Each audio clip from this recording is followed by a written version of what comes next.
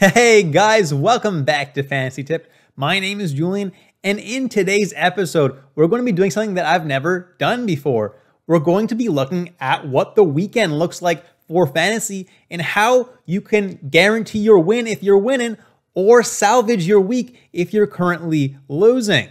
The first section of this video is going to be for pretty much all leagues. I'm going to be talking about guys who can get you some points, and then I'm going to look at some goalies. The second section of this video is going to be talking more for categories leagues and who you can pick up to help you win specific categories. So let me know, guys, if you do enjoy this type of video after you finish watching it.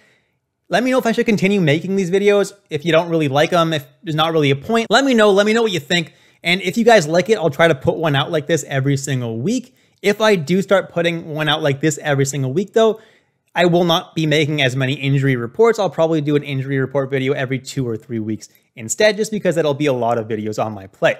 So before we get started, guys, please leave a like, subscribe, hit that notification bell. We're trying to hit 5,000 subscribers by the end of the season. Let's get it done. Thank you so much, guys. Let's take a very quick look at what this weekend looks like in terms of games. On Saturday, basically every single team plays except for Anaheim, Philadelphia, New Jersey, and Vegas. Every other team is playing that night, so your lineup is probably going to be full. If you do have any kind of space in your lineup, I'm going to imagine that it's probably in the defenseman slot. And then on Sunday, it's a huge contrast. There's only one game, and that game is Ottawa versus Dallas. And that's why I'm going to be talking exclusively about Ottawa and Dallas players. If you're streaming players from those teams, you're getting them both Saturday and Sunday if you do have a roster spot on Saturday. For example, let's say you have room for a defenseman on Saturday. Well, let's say you stream Esa Lindell and you get him for both Saturday and Sunday. That's better than streaming a guy just for Sunday, right? So hopefully you guys can use this to your advantage. The order in which I've ranked guys on this list is the order in which I'd pick guys up to get you points this weekend.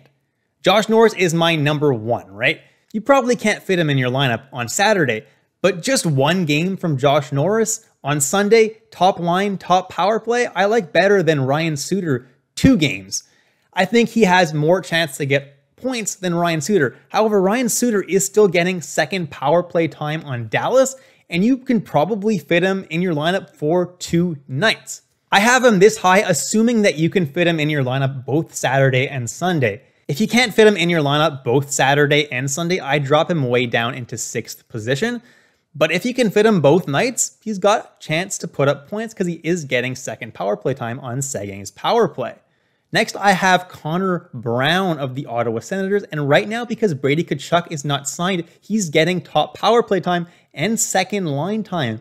He's looking kind of good to put up some points. The dude can definitely score goals. Next is Denis Gurianov, and I have him below Connor Brown because he is on the 3rd line with Faksa, but he is still getting second power play time, and he does shoot the puck a lot, so he definitely still can put up some points. Got him at number 4. Then I have Shane Pinto and Nick Paul at number 5 and 6, both playing on the 2nd line for Ottawa. As long as Tkachuk is out, these guys are going to be playing 2nd line for Ottawa, so they definitely have a good chance to put up points. Now moving on to goalies, Matt Murray should get one of the 2 games for Ottawa, either Saturday or Sunday. So hopefully you have room in your lineup for both. If not, just wait until Saturday, see who starts on Ottawa and see who starts on Dallas. And then you should be able to deduce who's going to be the starter on Sunday so you can make your pickup then. Or if you have same day ads, you can just wait on Sunday until they announce the starting goalie. Mostly for Dallas. For Ottawa, you'll probably know right away who the starter is for Sunday. If Murray starts on Saturday, it's going to be Forsberg on Sunday and vice versa. So I made these next few sections for categories leagues,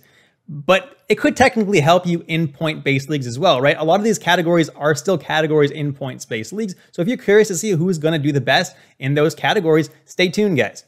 So first I have shots on goal, and I have Ryan Suter as number 1 for the guy who's going to get you the most shots on goal. But again, this is assuming that you have room for Suter on both Saturday and Sunday. If you don't have room for Suter on Saturday, I'm not picking up Suter to help you get shots on goal. The guy I'd pick up first for shots on goal is Denis Gurianov. The dude had 130 shots on goal last season in just 55 games. Yeah, he shoots the puck a very nice amount. He's the guy I would go for first and foremost. Connor Brown is another guy who shoots the puck basically just as much as Gurianov does.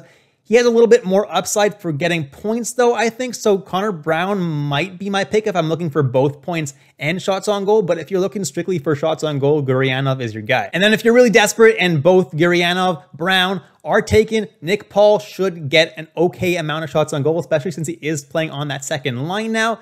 So if you're desperate, Nick Paul is my choice. All right, so what if you need to catch up some points in the block shots category? Well, your number 1 and 2 guys would be Zaitsev of the Ottawa Senators and Lindell of the Dallas Stars. Both Zaitsev and Lindell should basically be locks for 2 blocks per game. And if you have room in your lineup both Saturday and Sunday, that adds up to 4 blocks. This doesn't sound like a lot, but block shots don't happen all that much, so 4 block shots could possibly really help you. If the first 2 guys I mentioned are already taken, Hakanpää and Zub should get about a block and a half a game, so it should get you a total of 3 blocks if you stream them for 2 games. Not my favorite options in the world, though, if you need them just for block shots. Moving on to hits. Who do you pick up if you need to catch up on hits for the week? Well, my number 1 suggestion is Jani Hakanpää of the Dallas Stars. The dude hit like crazy over 4 times a game last year, and hopefully he'll continue that trend with his new team, the Dallas Stars, this year. He would be my number 1 ad if you need hits. Next are Zaitsev and Lindell, who average between 2 and 3 hits per game, which is not bad. And if you have room for them both Saturday and Sunday, you'll get double that, right? And last but not least is Radek Faksa, who averaged just under 2 hits a game, but you probably only have room for him on Sunday, so definitely not my favorite option if you're looking just for hits. If you're looking for face-off wins also, though, Faksa might be a decent option because the dude is also going to win you about 7.5 face-offs per game, so 7 or 8 face-offs, not bad if you need face-off wins to help you win the week. Next is Josh Norris, and he's a lock for 6 to 7 face-off wins pretty much every single game. Pretty safe bet if you need to catch up just a little bit on faceoffs and also catch up on points. Next is Shane Pinto, and he wasn't that amazing on faceoffs last year, but in the small sample size that we have, that 1 game that he played, he won 8 out of 16 faceoffs, so that doesn't look too bad to me.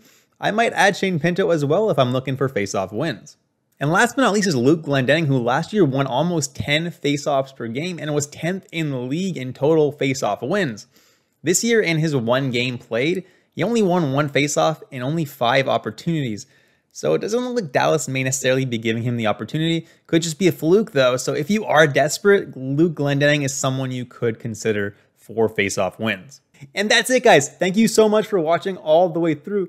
Did you guys enjoy this type of video? If you guys did, let me know down in the comments. Let me know if it's something you'd like to see every single week. Just keep in mind, though, if I do make these every week, I'll be making those injury report videos a little bit less often because that'll just be too many videos for me to make every single week. I'll definitely burn out if I do that. So leave a like, subscribe, hit that notification bell.